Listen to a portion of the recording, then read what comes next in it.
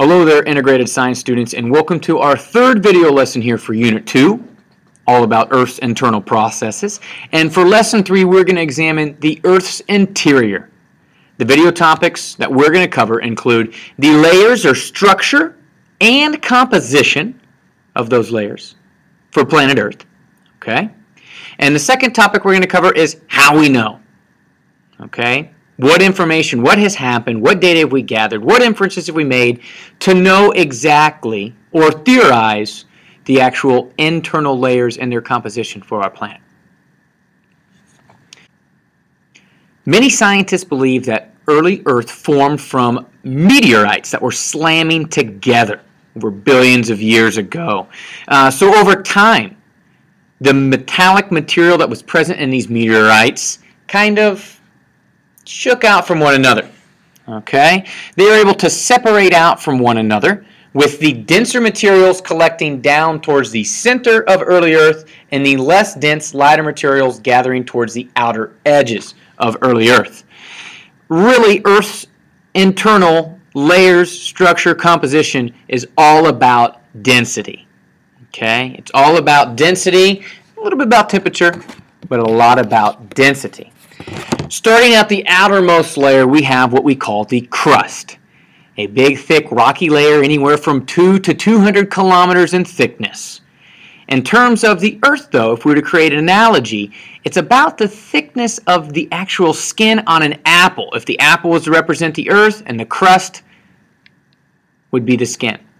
Okay? So it's not very thick. It may seem thick when we say 200 kilometers, but these gigantic chunks of rock are actually pretty small beans compared to the enormous size of our planet.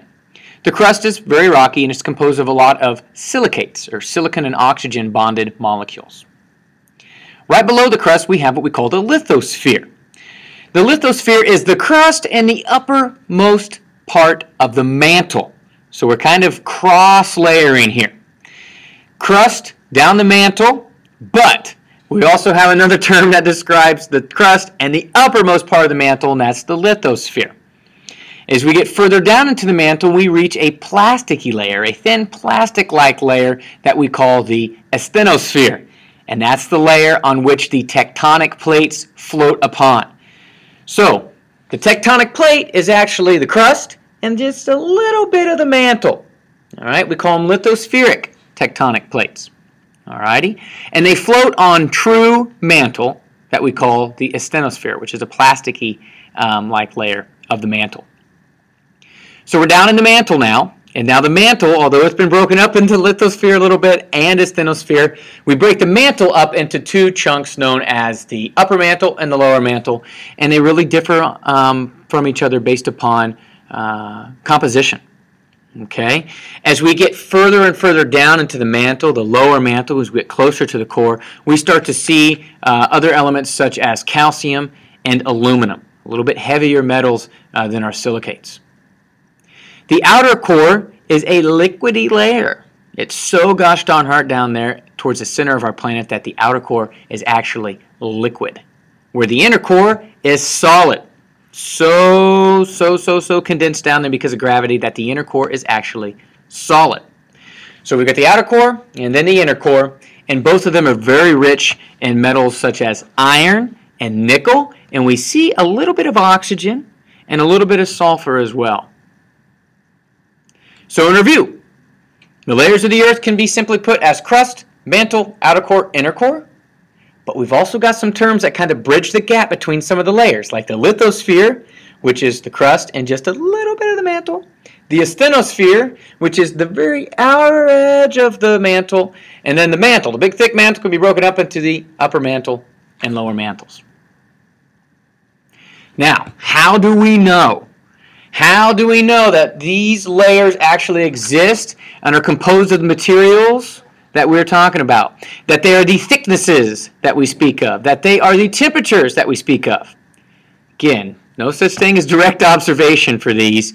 We have to rely on inferences and theories that we develop from other direct observations of some of those naturally occurring phenomenons like volcanoes and most notably earthquakes. Earthquakes give us a ton of data to help us learn more about Earth's internal structure. To really start understanding, though, our understanding or our how we understand Earth's internal structure, we have to look at wave behavior. Because again, we're studying the seismic waves that earthquakes give off in order to study Earth's internal layers and composition. So we have to understand how those waves may behave if they interact with different states of matter, or if they interact with different temperatures, all right, or how they adjust when covering certain amounts of area. There are four major interactions or ways that waves can behave. They can be absorbed, all right, they can be transferred or transmitted, transmission. They can be bent, which is refraction, or they can be reflected, which is boom, thrown backwards. Okay? The major ones that we're going to look at are refraction and absorption. Okay? Early on, we were studying a lot of this earthquake behavior, and we started to notice that certain seismographs were not picking up the S waves that were radiating away from the focus of an earthquake. From this information, we were able to deduce that the outer core was indeed composed of liquid, that S waves could not travel through the liquid state of matter.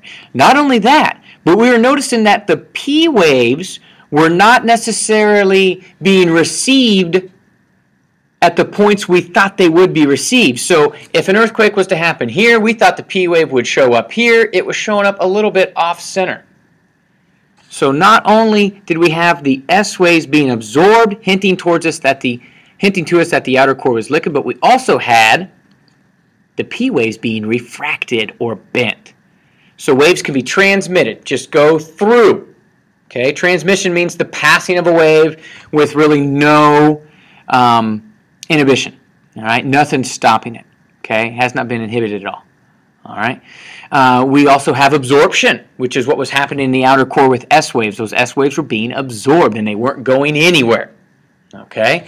We have refraction, which means what we saw in the outer core with the P waves from an earthquake. They were being bent and they were arriving at a point which we didn't expect. And then the last one is reflection, whereas if maybe the P waves would hit one of those core layers and bounce back at us at a certain point. Really no reflection going on here, just a lot of those first three for wave behaviors.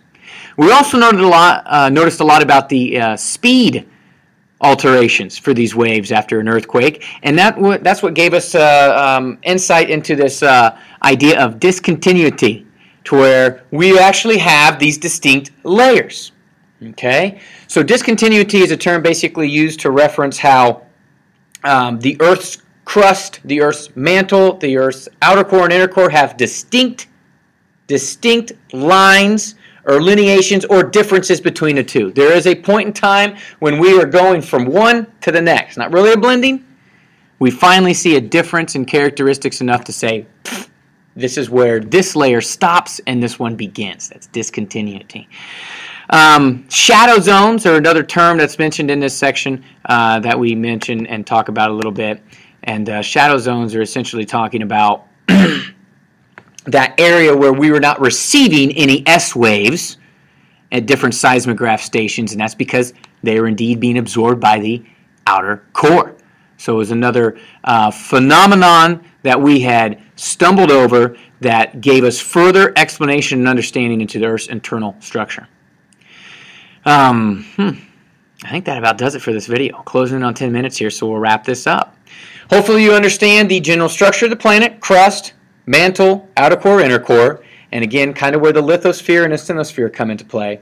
And hopefully you have a better understanding of how we arrive to understanding the actual layers, because we can't cut the Earth in half and study it from afar. Okay? It's a lot of seismographic information, looking at and analyzing primary and secondary waves and the way that they behave as they pass through different states of matter, different distances, and different substances or temperatures. Okay? That's about it for this video. See you guys in class.